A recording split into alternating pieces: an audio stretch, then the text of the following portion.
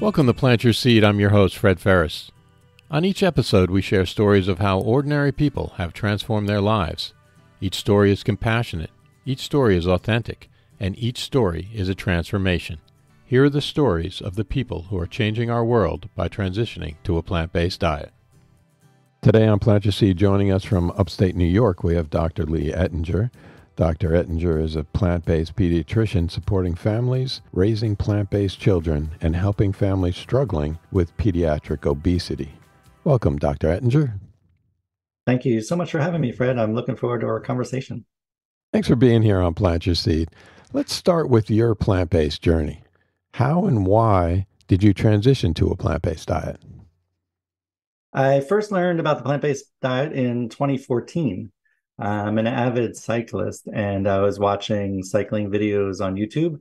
And in the suggested feed came a video from a Dorian Ryder, who's an Australian cyclist, and it was a comedy kind of video of him cycling, and it was titled something like "Stuff Cyclists Say," and it was really funny, a lot of inside cycling jokes. And so I looked at his other content, looking for more humor, looking for more comedy. And the next video I watched from him was saying that when you're out cycling, it's best to take the brown spotty banana if you're taking bananas on your ride, because the yellow banana is full of starch. It's going to take hours to digest that starch. You won't feel the energy from that banana until you're after the bike ride sitting on the couch. And so I'd never thought about that. So I was like, yeah, let me start taking the brown spotty bananas. They have more sugar in them and are going to give me energy to complete my ride. So that made sense to me. I started looking at his other stuff, and it turns out that he's a plant-based cyclist and he's biking all over Australia, like eating rice and mangoes. And I'm thinking, how's he doing that? How's that possible? Where does he get his protein? Sure.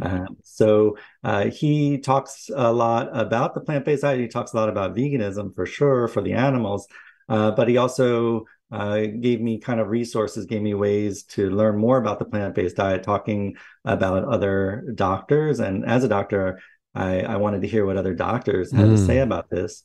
So I wanted to, because I had no previous idea that this existed out there, really, for athletes per se. I had met vegans before, but this cyclist who was benefiting from it, I thought maybe I could learn about it and it could benefit my cycling. So I started to look into I really like Dr. McDougall's work and his books and his videos online, and Dr. Esselstyn, Dr. Campbell, and Nutrition Facts with Dr. Greger. So really started to learn a lot about it from the scientific studies and made changes in my own life and saw some benefits pretty quickly. So it stuck. Now, what was it about that cyclist's videos that resonated with you? Just looking for a benefit for my cycling, honestly. Seemed like he had a lot of energy and he was lean, and this was helping his cycling. So my initial goals were a legal and ethical boost to my cycling. And sure enough, I started to lose weight, and I lost about 20 pounds over a year and a half, which is certainly going to help your biking going uphill versus gravity, but had some other benefits too, like my blood pressure, which was a little bit high, came back down to normal. My cholesterol, which had always been a little bit elevated, normalized too.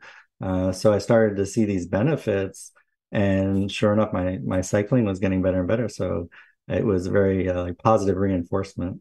Now, how did you make the transition? Obviously, you're a dad with 3 kids and your wife. How did you bring that to them? Yeah, at first I just started kind of removing stuff from my own diet, animal products.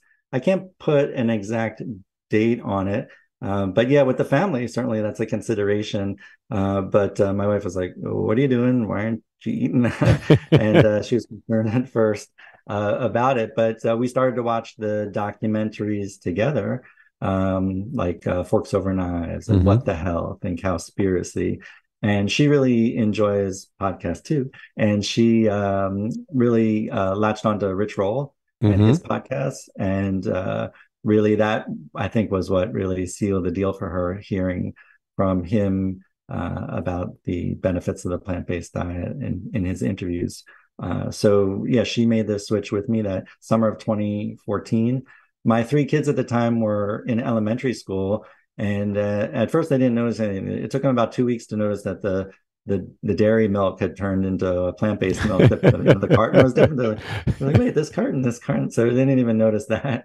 Um, but yeah, they were in elementary school, so they were basically feeding and eating what we were serving them, and kind of explained to them at age appropriate kind Hmm. of ways why we're making the decision. And for my two daughters, it was kind of like they were such animal lovers. They're like, oh, so we don't have to eat the animals. We're down with that. That sounds great. Uh-huh. We don't want to eat the animals. And initially, my son, he had dreams at the time of being a football player. And he wanted to know if he could get big and strong like a football player. And so, yeah, we showed him some like plant-based football players, and he was then okay with it. And they were yeah, pretty much plant-based. I mean, certainly at birthday parties and in social situations, if they made the choice to have something that was not plant-based, we were okay with that, because that's their choice, and we didn't want to make them feel too out of place or different from other kids, of course. But at home, that's what we were eating. You mentioned that your cholesterol lowered. Were there any other physical or mental changes that you saw?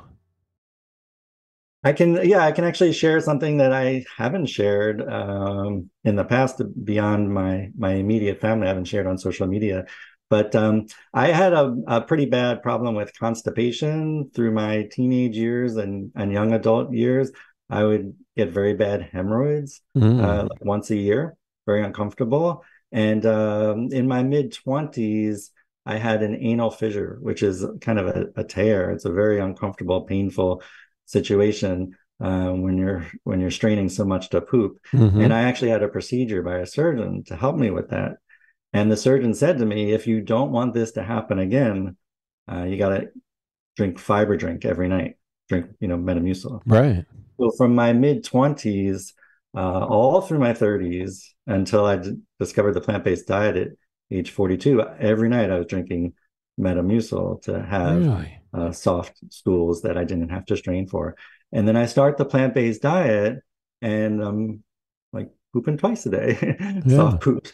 And so even after all those years of drinking a fiber drink every night, I thought, let me see if I can do without it. So I actually, when I went plant-based after I'd noticed this improvement after the first few months, that I didn't need the fiber drink anymore. So people talk about, oh, I need supplements on the plant-based diet. Well, here's a supplement I didn't need, a Right. fiber supplement on the plant-based diet. And so that was when I was 42.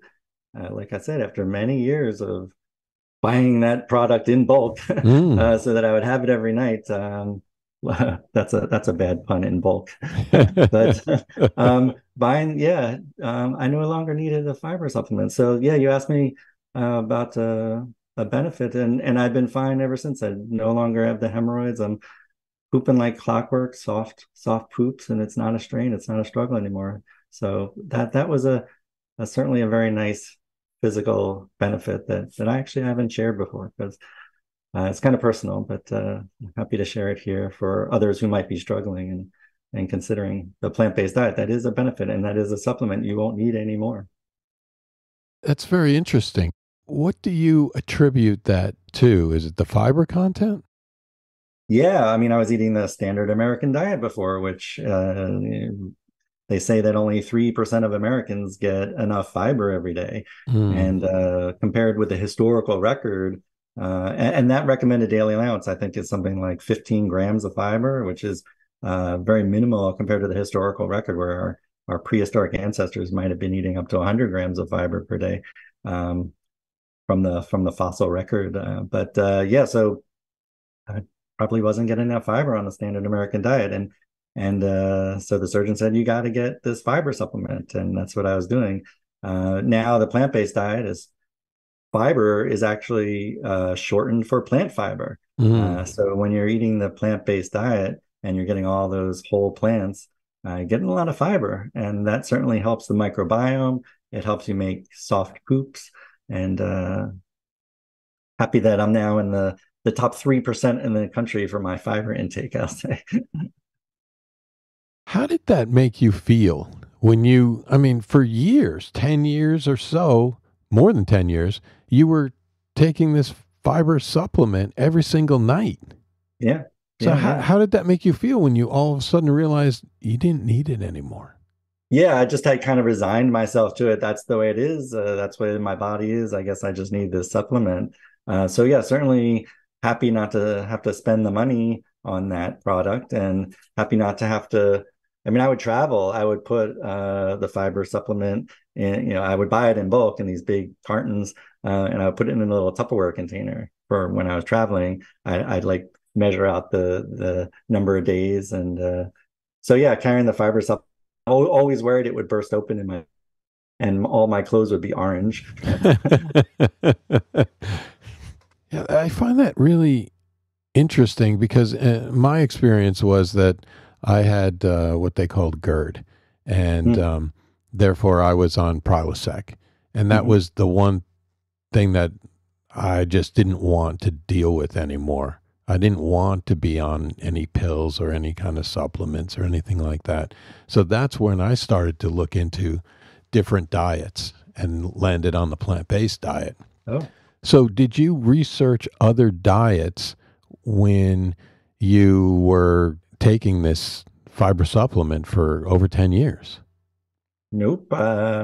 Didn't think about it. Was a doctor even Right. had access to all the medical literature, I guess. But I just kind of resigned myself that that's the way that I was. I mean, it kind of just goes to show how little nutrition is emphasized in our training as doctors. Right.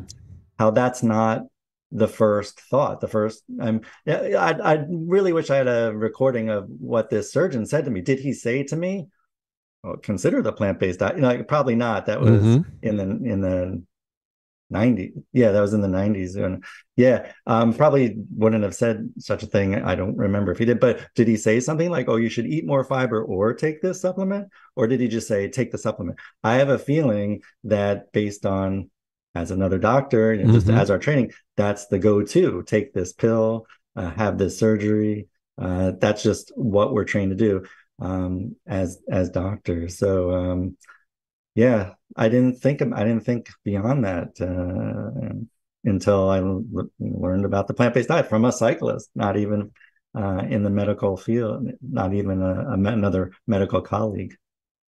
What is it about nutrition that they don't teach doctors? Why is that? Well, we did learn nutrition. Actually, so I went to Tufts School of Medicine, Mm-hmm. which actually has a pretty respected nutrition school. I was actually a participant in some research studies for pay in medical school. The researchers would come to our classrooms and say, "Hey, we're paying $50 if we can take your blood here. We're paying $50 if you." Yeah, people. A friend of mine, she got paid $1,200 to do a research study where they were going to biopsy her muscle. And Wow. she and her husband used that money for an Alaskan cruise. Well, Um, so yeah, I mean there were opportunities for sure there. But so yeah, this was a school that was very cognizant of nutrition. But my nutrition classes, and like they say that only 25% of medical schools even have nutrition classes. So I had nutrition classes. I was in the minority mm-hmm. getting nutrition classes, but the nutrition classes were about these very rare deficiencies like pellagra, niacin deficiency, Mm-hmm. like things that you don't see anymore. They're good to learn about academically, so you learn mechanisms of action and symptoms and things like that. But they're not what we're experiencing, what we're seeing in our offices every day. Not seeing those particular deficiencies. Although I must say that I did diagnose scurvy twice over my career. Mm. Yeah, so I'm happy to say that I learned about vitamin C deficiency in medical school. But for the most part, the medical students, their career, they're going to be seeing diseases of overconsumption, not underconsumption. They're going to be seeing diseases of too much of these vitamins and minerals and carbohydrates and fats and sugars and proteins, all the diseases associated with too much stuff. And unfortunately, at least the medical school that I went to, that wasn't the case. Now, when I was working at Hackensack University Medical Center, they founded a brand new medical school, and I got on the planning committee, the design team for the nutrition classes. And so I actually was able to teach a class of first year medical students about nutrition and specifically about the plant-based diet and specifically about plant-based diet for obesity. And the Mm. response was actually very interesting from the class, which I What can what share. was the response? So they fill out feedback Hmm. afterwards, and I got the feedback. So a lot of the feedback was that this was not rigorous for medical school, that this Mm. maybe should be an elective Hmm. class or a lunchtime chat kind of thing. There were several people that felt that didn't necessarily belong learning about the plant-based diet, especially because there are so many different diets out there, the Hmm. low carb, Mediterranean, yada yada yada. So they felt maybe also it was unfair that they were learning about this particular diet and not hearing about all the diets, which yeah, that's appropriate. You should learn about all the pros and cons of all the diets. So I had monopolized them with the plant-based diet Hmm. because that's the one I think is the best. But yeah, so there was that. But then there was also some nice positive feedback. For example, one first-year medical student contacted me afterwards and wanted to do a project with me about the plant-based diet, specifically for low-income families Hmm. and how it can be.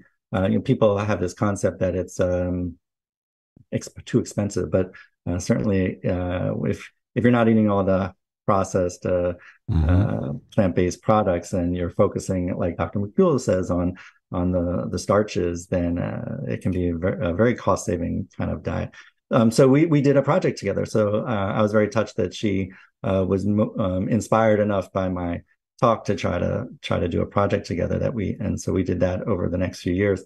And then also what was touching was that when I gave the presentation, the movie Game Changers was coming out. Hmm. And so I mentioned that to the class. And a few days later, a local college in New Jersey was having a Q&A, a premiere of the Game Changers movie with Jon Stewart, who's one of the producers, and Hmm. several of the people that appeared in the movie, like some of the athletes and the firefighter was there. I just specifically remember the Hmm. fire one of the firefighters was there. And three medical students from the class made it a point to find me at the premiere and come over and say, "Hey, Dr. Unger, we really liked your talk. We wanted to learn more. We're here at this movie." And so I was really, as a teacher, that's the kind of thing that really, really touches you. So I'm hoping that those little seeds were planted, if you will, Hmm. and that they will continue, at least in the back of their mind, considering nutrition and considering the plant-based diet when they're seeing all of their patients with heart disease and diabetes and hypertension and obesity, which is the kind of nutritional diseases that we're seeing every day as doctors, not niacin deficiency kind of diseases that I learned about. Hmm. What is it about that disconnect between the doctors and nutrition? Why do people not connect the dots? I think as doctors, we feel very powerful with the pills that we have and the procedures that we have. And the plant-based, or I should say, any nutrition intervention seems less powerful. But Mm. I think that we have that kind of backwards. I also give grand rounds to hospitals. So grand rounds are a time for a department like pediatrics or internal medicine or gynecology, a department to get together. It's usually like once a week. And then Hmm. maybe there are administrative tasks that they need to go over, or they have a guest speaker come in. So since 2017, I've been giving grand rounds to pediatric hospitals around New York and New Jersey. So I gave one a few weeks ago about the plant-based diet for pediatric hypertension. Hmm. And I showed some slides that showed that with a salt reduction, just 1,000 milligrams per day, less salt, can reduce your risk of a heart attack over a 10-year period of time. This is for adults, Hmm. over a 10-year period of time by 25%. Wow. Now, a drug that reduces the risk of heart attack, it would be $1 billion blockbuster if it reduced someone's risk of a heart attack over 10 years by 5%. Wow. You would be accused of malpractice if you did not prescribe such a drug that could have such a massive 5% improvement in risk. Hmm. And here I'm saying if you can get someone to eat 1,000 milligrams less salt, you can lower their risk of a heart attack by 25%.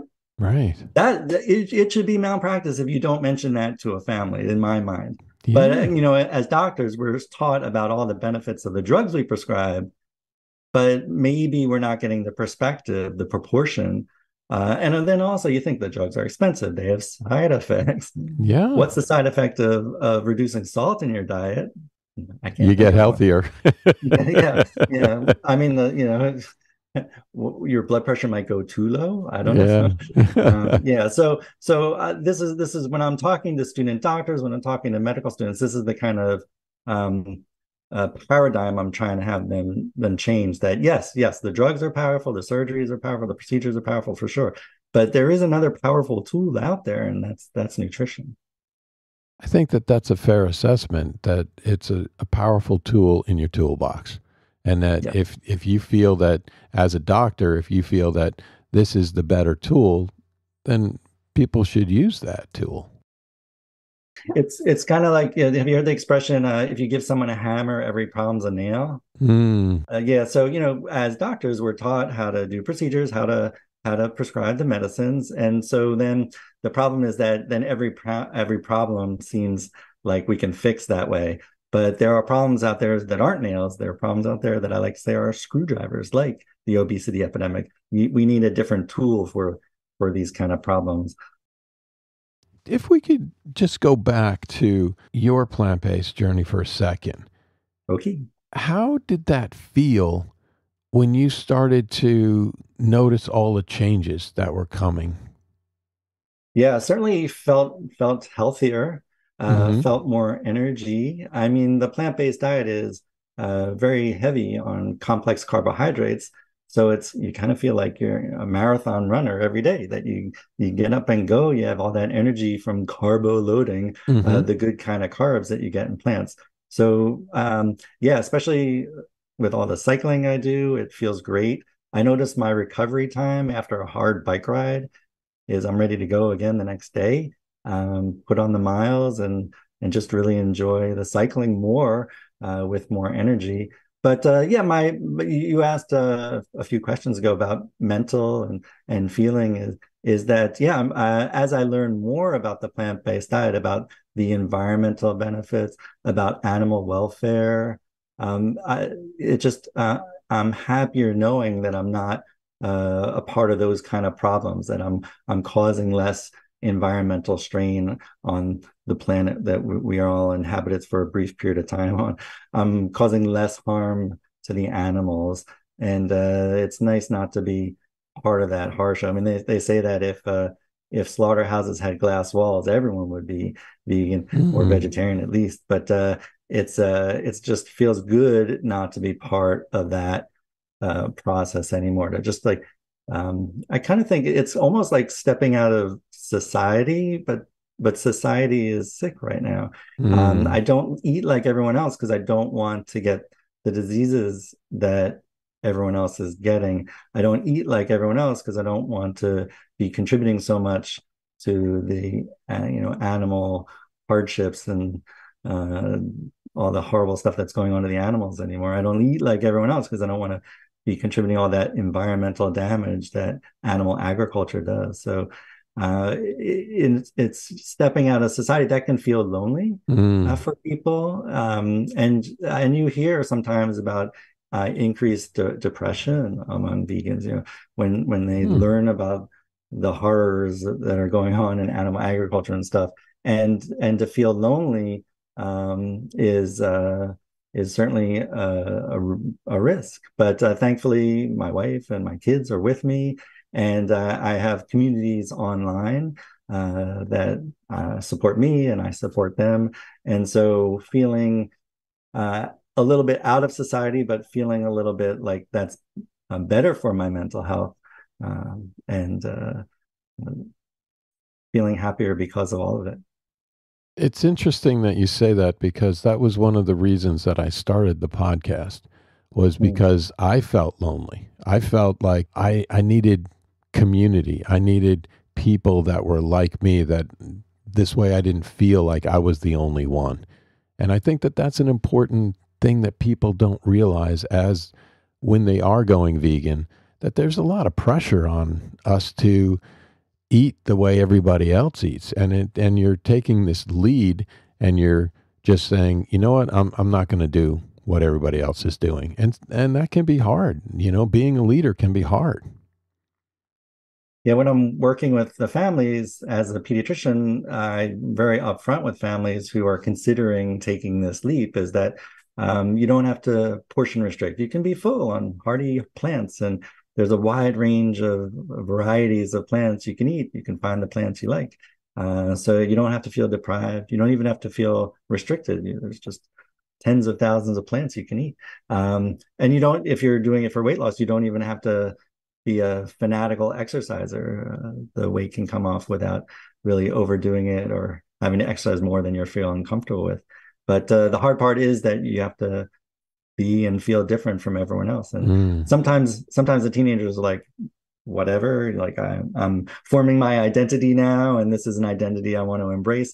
And then for some of the kids, it's just a horror show to bring a brown bag lunch to the cafeteria. Hmm. That's just more than they're comfortable with. So yeah, and I'm trying to be upfront with the families that I'm working with that that's the struggle. Let's get to Doctor Herbivore, which is your telehealth practice. When did you start Doctor Herbivore, and what was the reason for starting it? I was working at Hackensack University Medical Center, major medical center in New Jersey, as a pediatric kidney doctor, so taking care of kids with kidney disease for 16 years. And then for the past 3 years, before I left, was also working in the pediatric weight management program, helping families that were struggling with obesity. And then COVID hit. Hmm. And in 2020, my hospital pivoted quickly to telemedicine, so that I was seeing families like this online, Hmm. for their kidney care and for their working with the obesity program. And the families loved it. They didn't have to drive. They didn't have to sit in a waiting room with someone coughing on them. They didn't have to park, all the stresses. Hmm. And I liked it because I could pull in family members who maybe it wasn't as easy for them to get to the doctor's office.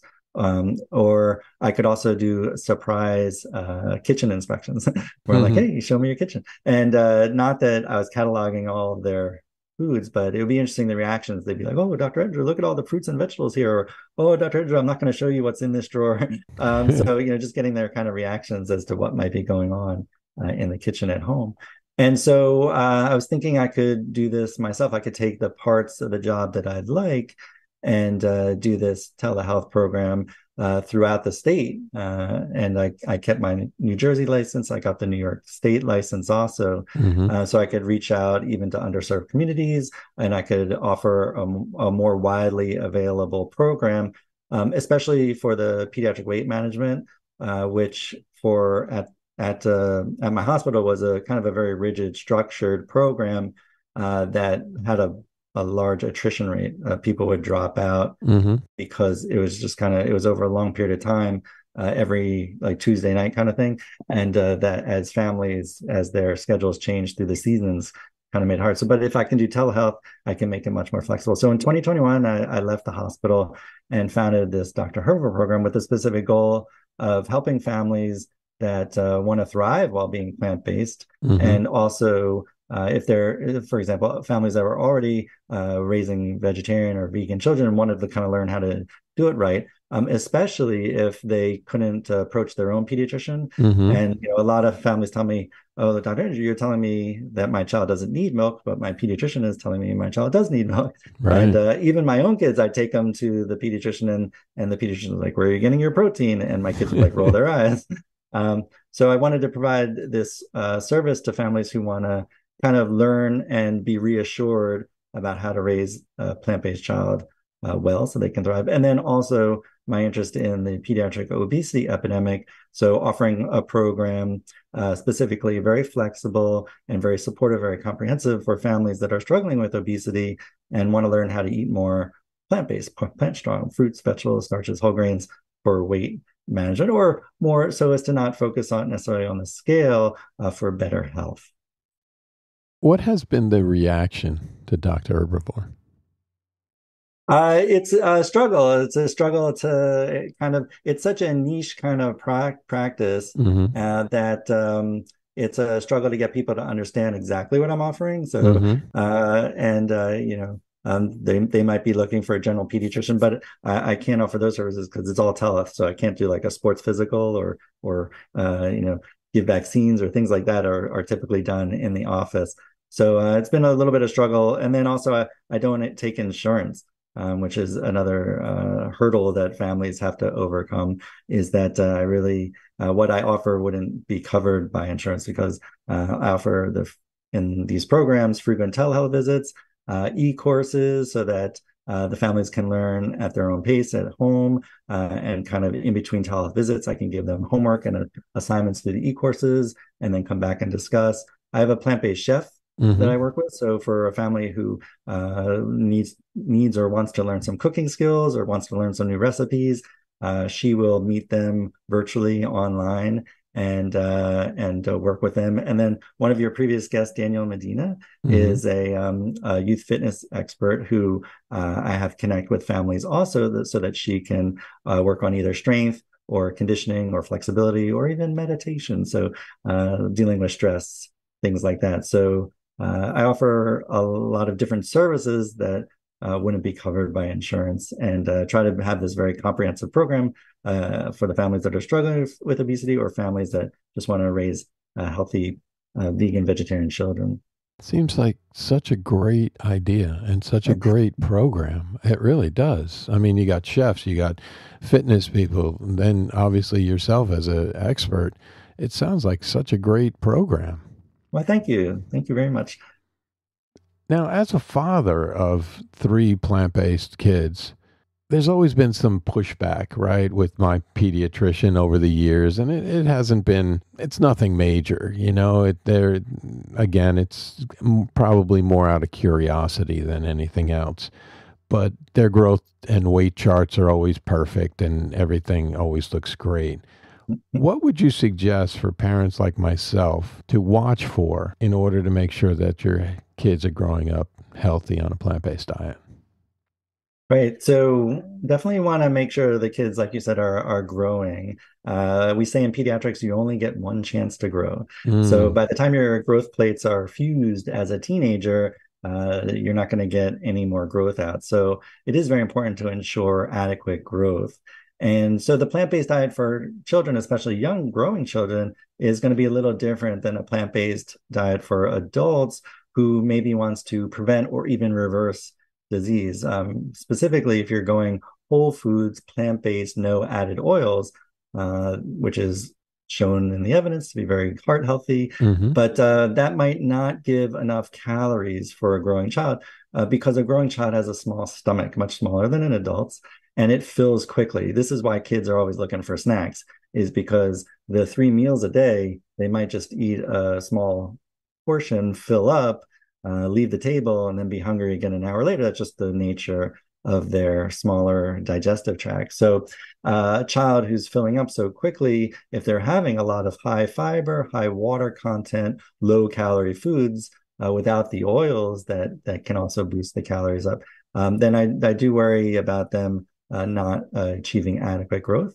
Hmm. And then there's all the other like micronutrients we just gotta make sure are there, like the iron and things like that. So if anything, want to make sure that they're getting the adequate. And I use a program called Chronometer, Hmm. which is free online. So doing a food diary to making sure that they're meeting all those goals and teaching the families that I work with how to use the program so that they can continue after they're done working with me to help the child reach their goals. But that's the one thing. And we really want to make sure that and the pediatricians all, and this is what they do anyway, but checking the growth curves and catching any problem before it's too late.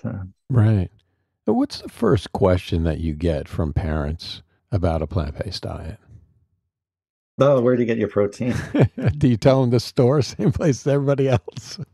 Yeah, yeah. Well, from the plants. Where does the cow get the protein to make the juicy steaks? It eats grass.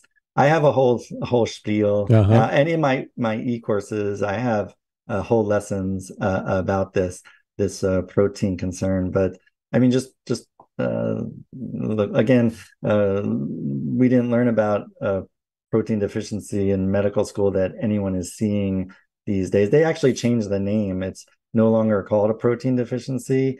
It's called protein calorie deficiency because Mm. it was recognized that there's really no such thing as a protein deficiency. There's protein in so just about everything that it's Yeah. really hard to create a diet, a meal plan that lacks protein. And this obsession with protein, I think, has just gotten out of hand. Mm-hmm. There's just no protein deficiency going on in this country. The problem is overconsumption. And I actually I did a little experiment earlier this year Mm-hmm. where I varied my protein intake and measured my 24-hour urine nitrogen waste output, Mm-hmm. basically using my powers as a kidney doctor, because the protein that's metabolized and broken down ends up as nitrogen in your urine. And I showed in my little experiment, and this is available, you can see on my website under the media tab, a video of the results.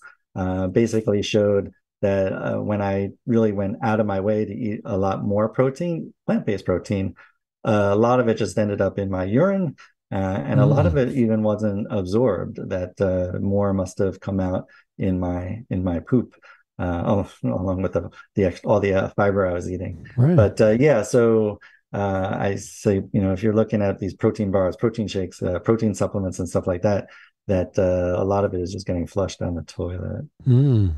That's interesting. Do you feel that we overcompensate for protein and actually eat too much protein?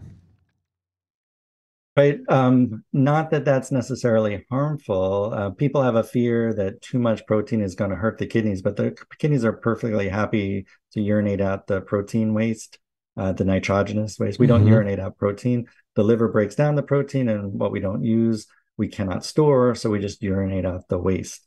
That's not a problem. What's the problem is what comes with the protein. When you're eating animal protein, you're getting the trans fat, you're getting the cholesterol, you're getting the salt, you're getting possible carcinogens Mm-hmm. in the animal products. And so that's the concern, is these people that are really going out of their way in this desperate search for protein, thinking that's going to make them healthier, probably peeing out a lot of that protein as waste and then getting a lot of stuff that your body doesn't want, like all those other molecules that have been shown through studies to be bad for our hearts and bad for our cardiovascular system. Now, what is it about caring for children that makes you so passionate? Well, yeah, ever since medical school, this might be bad to say, but when I was taking care of older people, more mature people, Mm-hmm. I kind of had less sympathy for them if they had been smoking and drinking and Sure. all their whole life, and then coming in with diseases. I felt like, yeah, certainly someone needs to take care of those problems, but not necessarily me. Kids are, I feel, more innocent and haven't necessarily brought their ailments on themselves. And so I was drawn to taking care of the kids.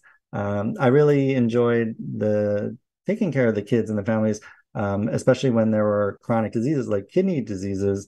Not that I wish that anyone has chronic kidney disease, but the kids with chronic kidney disease, we would get to see them often, and because it was necessary for their care, working through chronic kidney disease, dialysis, kidney transplant. That was rewarding for me that we would have such a close, as the caregivers of these families, have such a close bond with the families. And as a pediatric kidney doctor in the one hospital for 16 years, seeing these kids grow up, and like I would even write letters of recommendation for these kids' college applications, just knowing them so well, and seeing them as they came over such adversities through their chronic kidney disease. I kind of wanted the colleges to know, despite all of their challenges, their health challenges, then so it gave me great pleasure, not only to help them achieve their best health through their childhood with these unfortunate chronic kidney diseases, but also hopefully their best education, their best life ahead of them. So that's what gave me great pleasure. And then I'm taking that over now, transitioning to the pediatric obesity, which is much more common than kidney disease in kids. Unfortunately, it's very common now, and the pediatric obesity is having such impacts on kids, not only risk factors for later in life for diabetes or heart disease later in life, but there are kids now that are being diagnosed with type 2 diabetes. It was called adult onset diabetes when I was in medical school, Right. but now it's called type 2 diabetes because there are teenagers and 10-year-olds and 8-year-olds getting it. So also things, again, talking about education and helping someone, young people with obesity have a great risk of obstructive sleep apnea. So Mm. they're not getting a good night's sleep, and that has been shown to affect their academic performance the next day. So yeah, we can worry about obesity causing all sorts of health problems over years and decades, but there are kids that are struggling in school right now because of their obesity. And so now it's given me great pleasure to help families that are struggling with obesity, which is not their fault. No more than kidney disease in a child is the child's fault. Really try to maximize their health and their potential going forward. And even if that means helping them get a better night's sleep so that they can perform at their best potential in school.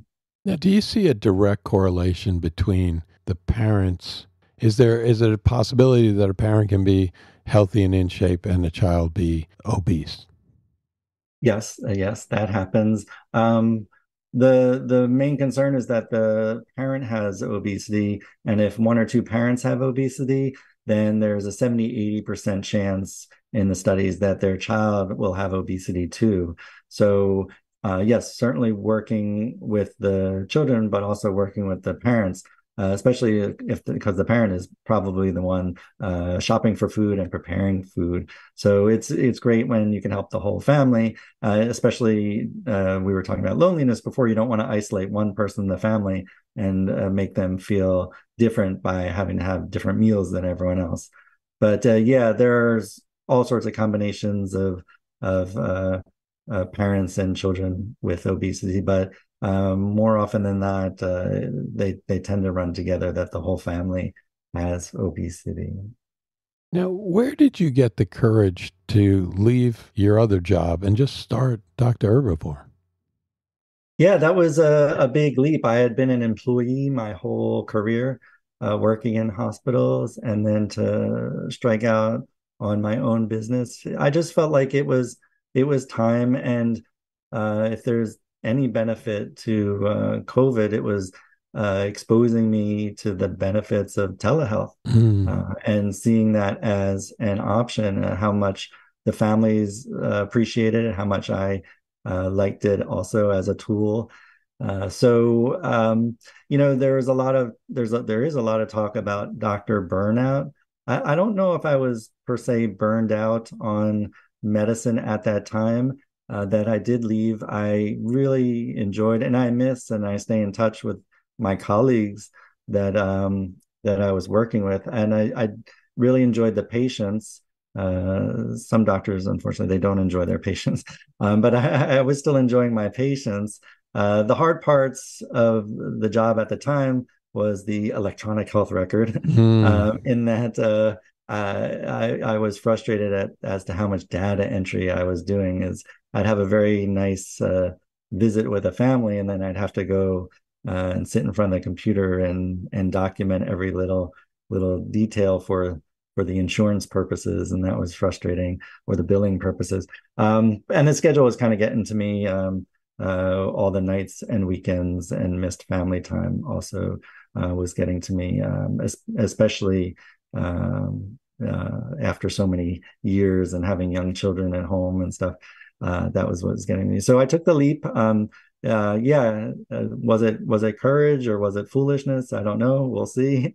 But I took the leap, and it's been a great learning experience for me, learning all the business aspects of running a practice, and all the technology that is sometimes helpful and sometimes frustrating. Mm-hmm. It's been a good learning experience, and I always like learning new things. So this is what I'm learning now, how to do this. No, I can't get over how I personally think it's a fantastic thing. So I think you're doing the right thing. So I Thank you. mean, Thank you. there's plenty of, shall we just say, there's plenty of doctors doing the normal doctor thing. Okay, Mhm. I don't know if we have enough people who are in your situation where you're promoting a plant-based diet as well as trying to help people that are obese. I mean, like with as we were talking before about the fitness and the chef and people that are helping you to help these people. I think it's fantastic. Now, what is one thing that's exciting for you right now in your life or with Doctor Herbivore? Just I enjoy all the people that I'm meeting, like you, who are help spreading the plant-based message. All the networking and marketing that I've been doing for Dr. Herbivore. Just what has been very enjoyable is meeting colleagues and forming relationships, and really learning how different people attack this problem Mm-hmm. of spreading the plant-based message. So that's been very exciting for me. I'm part of a community called Whole Communities, which was a forum that was formed by Dr. Campbell Mm-hmm. from his Center for Nutrition Studies. And it's a group of people that are firmly plant-based, that are learning and discussing how to spread the plant-based message. And I'm a moderator of that group, and I've met some really fantastic people making changes in their communities and supporting each other. So I'll just give an example of the things that kind of go on in there. Is that Mm-hmm. there was a woman there who made a post that she is running a middle school and high school like running event Mm-hmm. in her community, and she wanted not to serve the typical donuts at the finish line, Mm-hmm. and was asking for advice. What kind of more healthier plant-based food could she serve to kind of show these young athletes how to nourish themselves after an event. So I sent over her in our group discussion, sent her some ideas like maybe getting a food truck that makes smoothies, or wraps or something like that. Or I also saw that there was in her community there was two pizza places that served vegan pizza. Mm-hmm. And so, the teenagers are going to want pizza afterwards, but let's see if they might enjoy sampling some vegan pizza at least. Mm-hmm. Things like that. And other people had other ideas. So that's the kind of discussions that go on in this group on Whole Communities. If anyone's interested in joining us there. Not vegan donuts. Well, yeah, That's where I go. yeah, vegan, yeah. Just give me some vegan She was donuts. she was asking for Not very a healthy. healthier alternative. Yeah, it's frustrating when I do cycling events, and sometimes they serve donuts at the rest stop, or a big chafing dishes of fettuccine alfredo at the finish line. It's like, Mm-hmm. oh, I've brought my own stuff to some of these events when I've had a suspicion that there wasn't going to be food for me, which you pay these exorbitant entrance fees. You like it at least to have the consideration of for some us plant-based folk out there. Often I'll contact them beforehand if there's any question and see what's going Mm. on for the cycling events I do. Now, why is it that you named it Doctor Herbivore? Yeah, so when someone is looking to me for advice, I want them to kind of know that it's going to be more plant-based advice, plant strong advice. So I wanted to have some kind of indication in the name that that's what they were getting, so as to not surprise folks, because sometimes I would do that and they would be like, well, wait, what's this plant-based diet you're talking about? So at least they know that I'm an herbivore, but I like the name herbivore also. It kind of has some more meaning to me than just saying vegan or plant-based, Hmm. because it has some significance in that it reminds me that I'm part of the ecosystem, that I'm an inhabitant of this planet. And on the food chain, I'm an herbivore, Hmm. and that I just want to eat plants. And it also reminds me that herbivores are constantly being worried about being attacked by a carnivore, for example. Hmm. So I'm not so worried about being attacked by a carnivore, but the threats to human beings these days is disease, is heart disease, is obesity, is hypertension, diabetes. These are the threats that are attacking us. And my hope is that as an herbivore, the studies show that as plant-based, that I'm reducing my risk of developing those outcomes of being attacked by the standard American diet, which Mm. is full of animal products, full of processed foods, and unfortunately, likely to cause some of those outcomes for people. If you can see it in the obesity epidemic, the hypertension epidemic, the diabetes epidemic. So once again, like we were talking about before, it kind of reminds me to eat differently than everyone else. Eat as an herbivore, uh, always in the back of my mind thinking about the threats to my health. Mm. And to the planet. Yeah, we are just visitors here, or we're just renters here, I should say. We're only on this as individuals, we're only on this planet for a little bit of time. We want to leave it to the next inhabitants in some okay condition, and as an herbivore, causing less environmental damage. What is one hack or tip or another way that helps you stay on track with your plant-based diet? I'm finding after 9 years, I'm finding it pretty easy. I guess I've developed habits and routines. If anything, I would say for people that are newer starting out is to kind of plan ahead. Like I said, I'll contact an organization if I know I'm going to be someplace. Um, I'm giving a talk in New Jersey next week, and I going to be with this group all day and wanted to make sure that they had plant-based vegan options for me, and they do. So yeah, that kind of thing, planning ahead.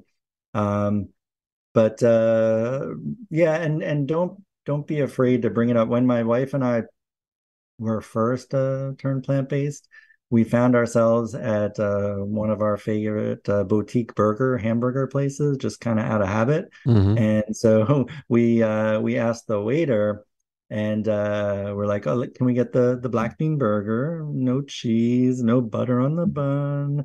And he's like, "Oh, are you guys vegan?" And we're like, yeah. That we were new. We're like, yeah. And he's like, oh, our head chef is vegan. I'll have her whip you up something. And we're like, really? So in this boutique burger place, the Mm. chef in the back with all the patties was vegan herself, and made us a nice vegan dinner. So it was a good lesson for us in those early stages to just ask, even if you find yourself at a boutique burger place. Right. What is the most rewarding thing that you do? It's really nice. So when I was doing the pediatric nephrology, a lot of patients would come to me with high blood pressure. The local pediatricians would detect high blood pressure on their physicals and send it to me, because in kids, that can often be a sign of a kidney problem. So I want Mm. to rule out kidney problems, heart problems, hormone problems, and then I'd be sitting there with families discussing how to manage their high blood pressure. And I could make blood pressure go away so easily with a medicine. But when I would prescribe the medicines, the families would often be like, "Oh, well, how long do we have to take this for Right. the rest of our life?" They were concerned. But if I would get a family that was interested in making dietary and lifestyle changes, and I could send them on that path, give them the information, give them the plant-based diet studies, give them the steps to take to go plant-based. And then for some of the families, I was getting them off of blood pressure medicines or not having to start blood pressure medicines because their blood pressure would improve on the plant-based diet, kind of tailored to be more low salt. Then they would come back to me and say thank you, and they wouldn't have to start the medicine. Then they'd say thank you. So you're asking me what's like most professionally rewarding for me is to have someone be appreciative that I've given them the tools to lead a healthier life, and that's what really feels good to me these days. Now, finally, can you give me one word to describe how you felt before you became vegan, and one word to describe how you feel now that you are vegan? Yeah, I think the one word would be pretty clueless. Mm. Even with all of my medical education and all the degrees and all the science and even participating as a research study in nutrition studies, I found out that I was actually kind of pretty clueless. I was very well trained in disease, but still kind of clueless about health. And so it was only when I really became plant-based and learned about all these aspects of the plant-based diet that I don't feel clueless anymore. I feel like I can really help someone. And so the other word I would say is that I'm inspired now, that I'm really inspired to share what I've learned with people, make it easily digestible on whatever level you're coming, whatever background you're coming with, to help you, my families that I'm working with, help them understand the benefits of the plant-based diet through the visits, through the e-courses, through the colleagues that I'm working with, the chef and the youth fitness expert, really trying to make it, I'm inspired to help make it easy for families, make it doable for families, and so that they can really take the steps and I can guide them. And so that's what I'm really inspired to do these days. That's the word for me, inspired. That's fantastic. I love that. It's such a pleasure speaking with you. Thank you so much for taking the time. What is the best way for people to follow you and support you on the web and social media? Oh, please come to my Doctor Herbivore website, doctor spelled out, and then herbivore.com. And there are all sorts of links there to my social media, where I have some content, not a lot, but when I'm inspired, I put some content up. And then also links to my e-courses, especially if you want to learn more about the plant-based diet for kids. There's a lot of information out there for adults, plant-based, but not a lot for kids. So it was important to me to make some accessible information for kids out there, for families that are raising plant-based kids. So I have the e-courses, links to those on the website. And then if you're in New York or New Jersey, where I have I'm licensed to practice medicine and are interested in my telehealth practice, there's links to meet up with me, offer free 15-minute phone consultation. I can see if I can help you meet your goals. So all that's available on the Dr. Herbivore website. That's great. Thanks again, Leigh, for being on Plant Your Seed. Thanks a lot for having me. Thanks a lot for these interesting questions. It's been a very pleasant conversation. Hope you are inspired by this story, and remember, it's never too late to plant your seed.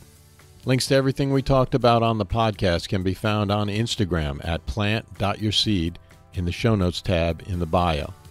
If you enjoyed the show, remember to leave us a review, and until next time, thank you for listening.